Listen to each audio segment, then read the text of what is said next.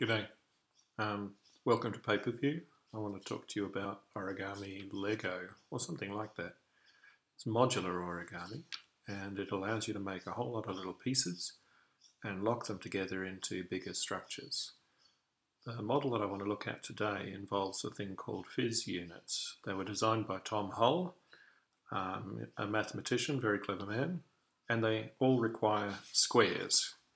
Now this is standard origami paper and it's huge. It's probably not suitable for this model. You really need small paper. I have a packet, I bought this at Daiso. These are really tiny and that's quite a good size, particularly once you understand how the unit works. But really big origami paper is going to make an enormous model. You probably don't want to use that. Now, if you haven't got small paper, but you do have access to A4 paper, I can show you how to break it down to get squares that are about the right size. So here's a piece of light orange A4. I'll show you how to break it down into squares. Swizzle the camera. Alrighty, so the first thing you do is you take a corner and you align it with the edge nice and tidily, but you don't put a big crease in. All you're really wanting is a pinch there. That's going to be a reference point. So fold the edge up to that reference point. Align up both sides so that they're nice and tidy. Nice crease. So that's going to be 2 squares. Flip it over. This is going to be waste paper. Fold it back so that it just aligns with the edge of the sheet underneath.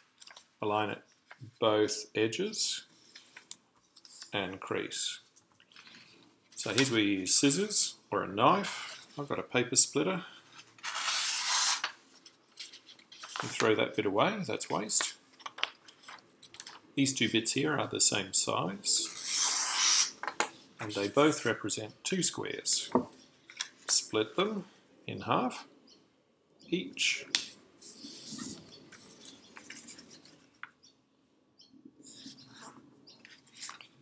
And they are pretty perfect for what we're going to do.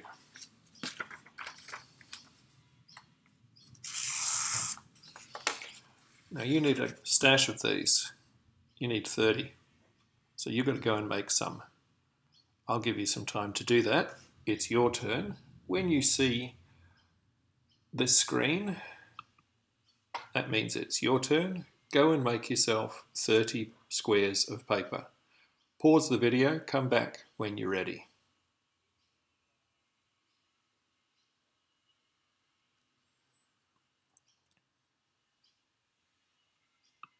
Alright, let's assume now you've got 30 pieces of paper. I find it easier to do it in colours, and for the model that I'm going to do, I've got 3 colours that I'm going to deal with. I'm going to deal with a light orange, a green, and a purple. But really, any colours that you like, and if you haven't got colours, just a plain construction works just as well. Now I want to teach you how to do the model first, because that's the central point. If you can get that, then there's a boring bit where you fold a whole heap of them. Once you've got all of them folded, then you can start the construction. Now the boring bit's really good to do while watching telly or something else. Once you get the knack, they're really quick to fold. So long as you are careful and precise, all is good. Alrighty, I'm going to use a really big piece of paper so that you can see how it works. And this paper has colour on one side and not colour on the other side, whereas the stuff I'm actually going to use to make my model is printer paper, so it's the same colour both sides. This works for same colour both sides and colour on one side, but the colour on one side will show you easily how to fold it. Right, you take a square, and it shouldn't be this big, right? It should be smaller. You take the square and you fold it in half long ways, accurately, edge to edge. Nice crisp crease. Then fold one of the sides back down to that new crease So we're folding in quarters here. Then flip it over, fold the other side down. So what you've in fact done is done a zigzag, well, a zigzag zig on the paper. You've created an M-shaped zigzag on the paper. The next trick involves 45 degrees angle folds, and it's really simple. You start from the left-hand side. The left-hand side, for those of you who don't know your left from your right, start from that left side. And you take the whole corner and fold it down neatly at 45 degrees. Right, so that's actually 2 flaps. Next you take the rest of the model, and what you're going to do is you're going to fold that edge to meet that edge, with making a 45 degree angle down through there. And sometimes you have to help the paper because it wants to bunch. But if you're nice and neat, then that folds all the way down. Nice crisp crease. If you've got fingernails, run them over the lines. Next, we're going to take this whole long flap and fold it along the bottom of this triangle. See, there's this little triangle here. We're going to fold it along the line of the bottom of the triangle up. Make sure that they line up with the middle line here. Nice crisp crease. Next, we're going to take this whole flap, take it that way. Make this edge line up with that edge. Nice crisp crease.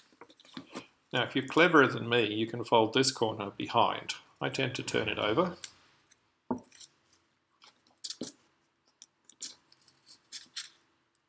And final triangle in place. Now what you've got is a ziggy-zaggy fold. If you open it up, what you notice is that you have a sticky uppy bit here, a sticky uppy bit there, a deep valley in between it.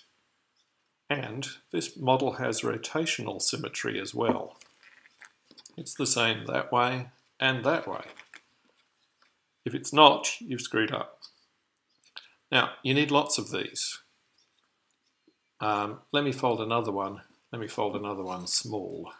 I'll go through the process quicker this time. Fold up.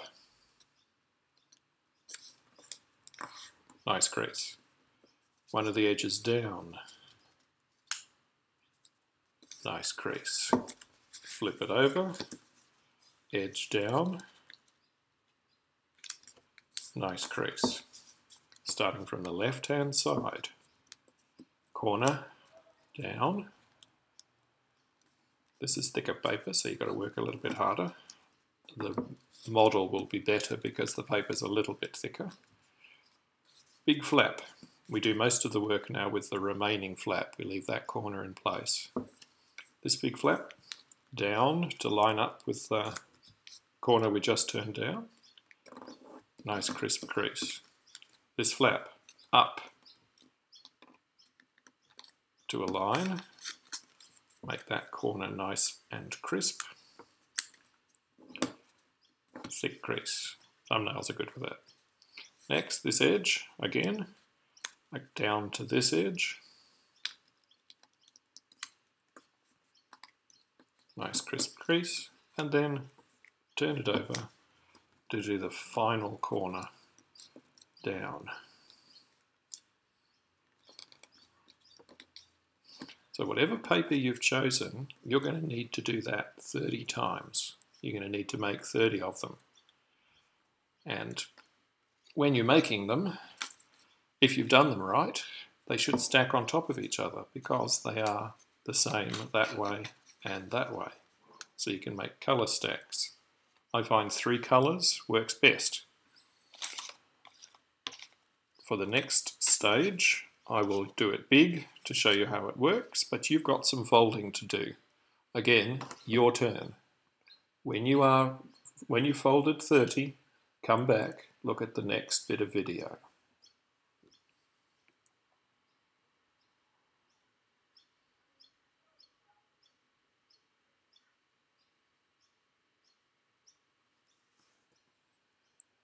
All right, I'm assuming now you've got 30.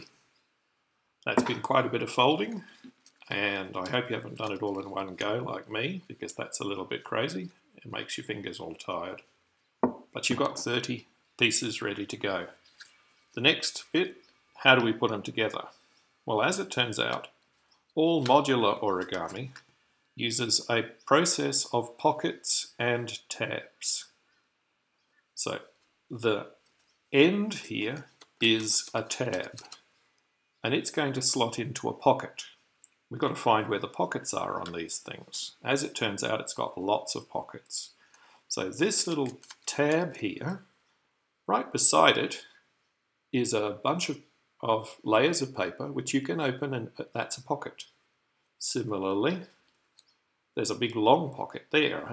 I don't use that long pocket, but there is one there. On the other side, there's another pocket. You'll notice that you can open them up.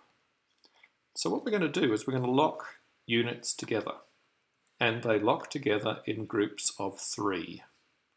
So I've got an orange unit and a brown unit, and I'll put these two together. In order to do that, I'm going to get the tab of the orange, and I'm going to find where it goes with the brown. Now what we're actually going to do is put the orange into the brown to create that shape when we're done. And if you're observant, you'll notice that this is a little triangular pyramid that we're building. But this needs to go into the brown, and we've got to separate the layers to do that. You'll notice that there are, on this side, 2 layers that we could put it in, 2 separate pockets. Separate one, it doesn't matter which. Be gentle, try and not damage the paper. And you can slip the orange inside, and notice this line and this line will eventually line up. That's now slipped in correctly. And what the paper has done is it's gone around inside a corner, which you can lock by just creasing that corner that it's gone around. Those two are now locked together. We're going to introduce a third unit. This is the yellow, and we will we'll lock the yellow, orange, and the brown together. What I find is easiest is try looking for a pocket. There's a little pocket. So I'll put the tab of the yellow into the pocket of the orange. Slip it until those lines line up. Nearly there. Done. Do the crease pinch. Next, the final, this brown needs to go inside the yellow to that position. And the easiest way to do that is to actually open up the yellow. So I've opened up the yellow. Notice now you can just see inside there's a corner that the tab has got to go around. So there's my brown tab. It has to go inside, and you've got to push it so that it goes around the corner. You can see inside that it's gone around the corner. Once it's gone around and it's neat, you can close up the yellow. Then what I like to do is I like to refold the lines that are already there. What that does is it reinforces the creases and locks those 3 together. Now, locking things together is really nifty because what you've now created is this little triangular pyramid, and all of the 3 bits are locked together tightly. And we build shapes by making a number of these triangular pyramids. So, let me start with the smaller one. You'll see how I go. That's my reference. If I was to build something with paper that big, and if I was to say lock a whole bunch of them together into a ball, then the ball would be maybe 1 meter in diameter, which is a bit big for me. That's why I like little ones. So I've made a bunch. I've got 3 colours here. I've got green, orange, and purple. let me lock a few together and get you the idea of how you can work out. Now 3 colours works best for this because you'll never have the same colour touching the same colour. So green into orange, nice and locked. Got to be a purple, hasn't it? Make a 3. So I open up the green to allow the purple tab in.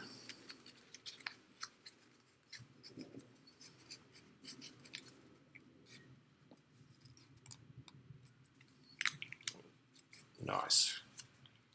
Then I've got to get the orange tab into the purple. Need a pocket for it. Open it up, and we've got to do the whole push into the corner. See this little corner? Make sure the orange goes around inside the corner. My first proper sized point. Next, I'm going to build one here, and I can lay it out. So I can actually put a green there, so long as I put a purple there. So I've laid them out first. I put them on top of each other before I lock them, just to make sure the colours sort of work. And you'll notice the purple's going that way and the purple's going that way. The green's going that way and the green's going that way. For this part of the model, that makes perfect sense. So I'm going to put my purple to one side, slide in the green first. Open up the pocket, slide the tab in until they line up. Close it down again, that locks it. Now the purple's going to have to go in here. So I'll put it in the green one first, because that's, I think, the easiest. Open up the pocket just a smidge. Slide the purple until the lines line up.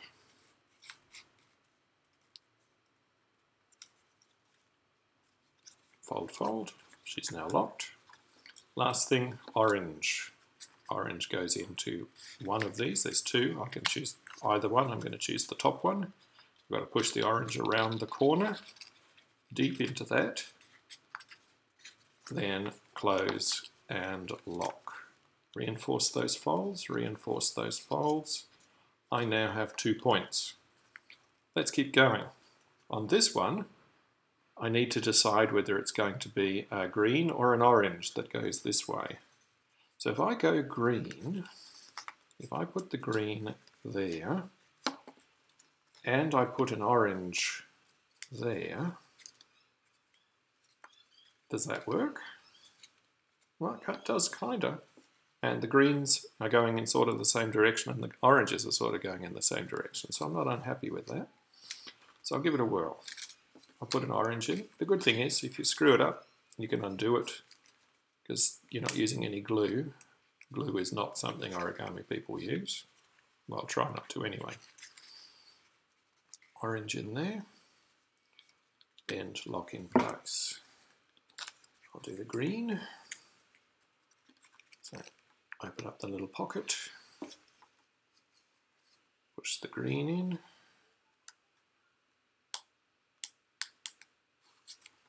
Slide until the lines line up, lock in place.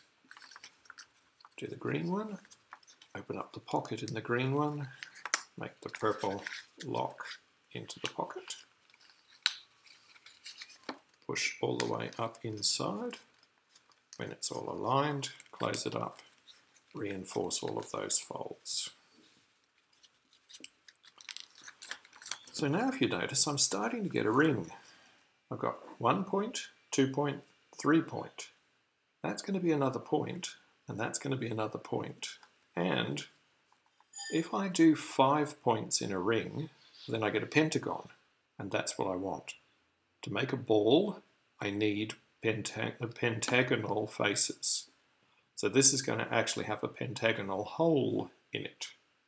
Let's see how that might look. I'll do 1 more point. So I've got a green here. I've got to decide what goes where. I think I want to put a purple going that way and an orange crossing this way. I think that'll work. So let's try it. put my purple in that pocket, slide it in, make sure it locks, get my orange, open up the purple pocket, put the orange tab into the purple pocket,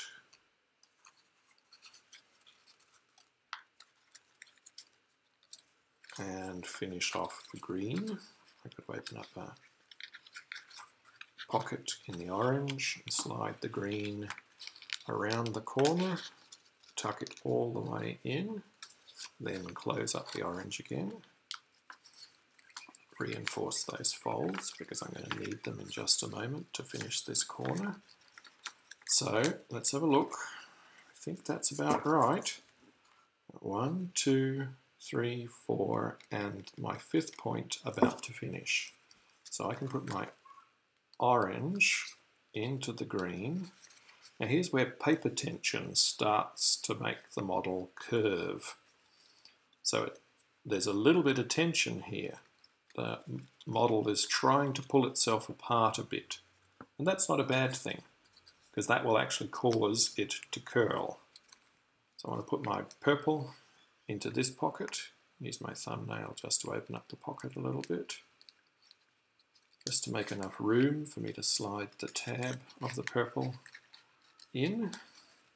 Make sure that the lines line up. Nearly there. Beautiful.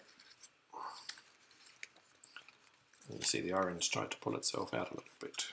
That's okay. Make the corners and it won't. We lock them into place. Got to put the green tab into the purple and I've got to push it around the corner.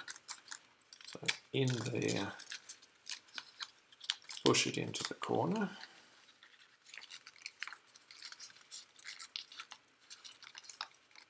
And close it up again. So we've got our first 5 corner face. 1, 2, 3, 4, 5. Notice all of the points have 3 different colours. No 2 colours touch. And in a 5 we've got 2 of the same colour, 2 of the same colour, and because it's a 5, 1 of the 3rd colour. So then you would start building again. There's going to be another pentagon here, and another pentagon there, and another pentagon there, and another pentagon there, and another pentagon there. Adding units as you go. And you can see that the more units you add, the rounder the ball gets.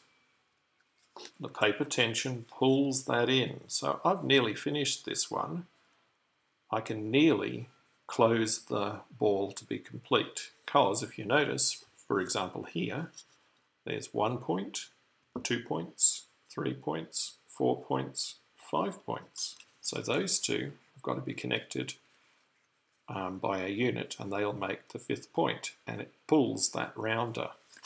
Similarly, 1, 2, 3, 4, 5. That one's nearly done. 1, 2, 3, 4. Oh, okay, this one's only partially done. When I add another point here, then I'll probably be able to combine it with some of the ones behind. Although this looks like it's a long way off, there are only about 8 units left for that to be a ball.